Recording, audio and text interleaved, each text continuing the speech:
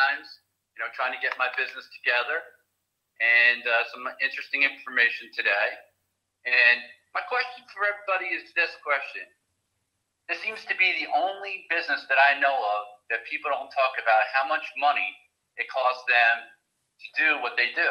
In other words, would you open up a business where you didn't know what your return on investment was? And I'm surprised that I've talked to some, quote, top producers, and I asked them the following question. Well, that's great that you got all that. How much did it cost you the last couple of years to do your business? And they go, I just pray every year when it comes time to tax time that I have the money for the taxes. And I sit there and I shake my head and I go, what? So what do you think about that philosophy? Because at the end of the day, we're in real estate sales, not real estate HGTV. Well, I mean, what do you mean as far as people not putting back for taxes?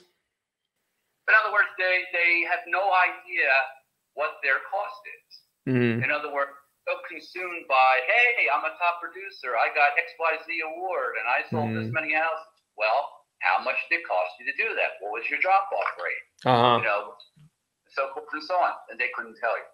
They wouldn't have a clue. Oh, they don't even know what their business cost them. No, they ride the roller coaster. Yeah.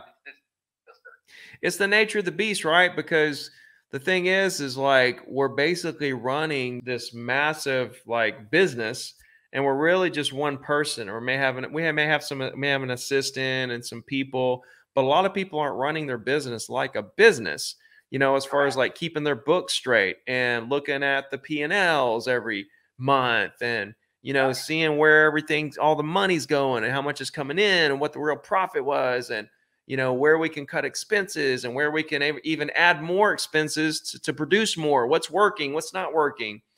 And people don't really run their business like that, which is how everyone should run their business.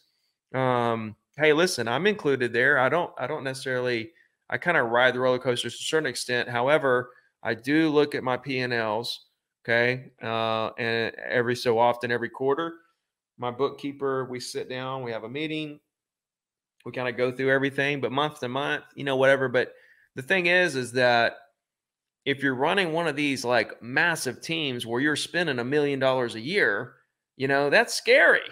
That's scary. But if you're running a single agent business like I am, whereas I don't really like, the only expenses I have are like my assistant, Red X, constant contacts, MLS, like a few, like some little fees, right? And that's another reason why I preach to run your business like the way I tell people to do it, because it doesn't cost any money.